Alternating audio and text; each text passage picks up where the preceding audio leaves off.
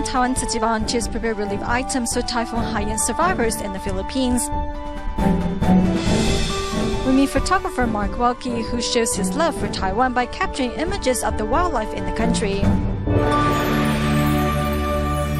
Welcome to Taiwan Headlines. I'm Helen Liao. Thank you for joining us. We kick up today's programs in the Philippines, where Super Typhoon Haiyan made landfall last weekend and has caused widespread death and destruction in Leh Province. Tzu Chi Foundation has since been on the move to pack instant rice and noodle, as well as environmental blankets in both Hualien and Taipei, as they hope to deliver these relief items to the typhoon survivors as soon as possible. Working hand in hand at their assigned tasks, Jingse boat masters and volunteers packed 1,056 boxes of instant rice in the shortest time possible.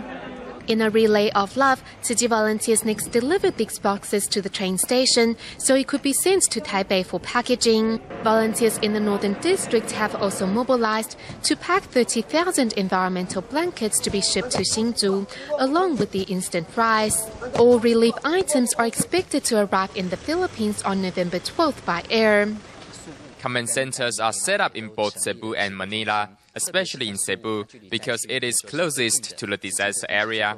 We have also contacted our brothers and sisters in different branches who have arranged storage for the relief supplies, as well as our transportation and safety issue when we arrive. Besides Tzu Chi Foundation, charity organizations around the island also began gathering all sorts of daily necessities to send to the Philippines, as everyone hopes to deliver immediate care and love into the hands of the typhoon victims. Here in Taiwan, the assembly of the 160 prefabricated classrooms for Zamboangas at the Philippines is almost complete. Tzu Chi volunteers from the Philippines paid a visit to the Taichung Holy Liaison Office to learn how to assemble these classrooms from their counterparts. However, in light of the recent devastation brought by Typhoon Haiyan, these classrooms will first be sent to the disaster areas as temporary shelters for the affected residents.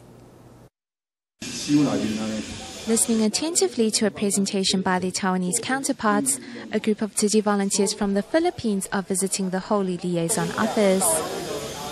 After a thorough walkthrough, Philippines Tzu Chi volunteers now have a better understanding on how to assemble these classrooms once they arrive back home.